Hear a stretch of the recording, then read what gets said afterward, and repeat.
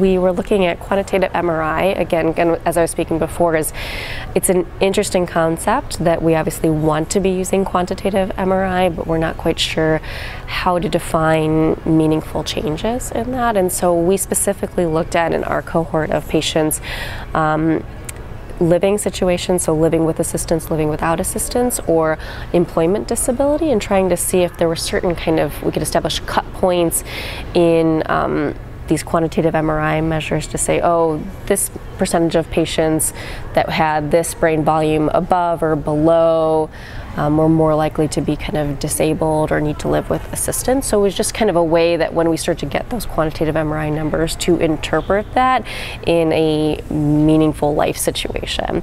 And so we established these cut points with kind of two methodologies too. So we did kind of a traditional linear regression type model that was adjusted for age and disease duration, and then we also did a more machine learning decision tree analysis, which is kind of a more novel method that kind of keeps splitting the data in different ways to establish these cut points. And so it's a little bit more refined. You can account for a lot more things in that.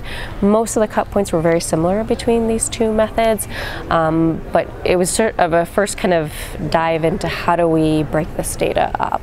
And so we just kind of again report on the kind of main changes in T2 lesion volume and whole brain fraction, and kind of saying, well, if you're above this, then you're kind of only 20% of people were disabled, where if you were below this whole brain fraction, like 60% of people were disabled. So you can kind of understand that, oh, that probably is a big difference than the average.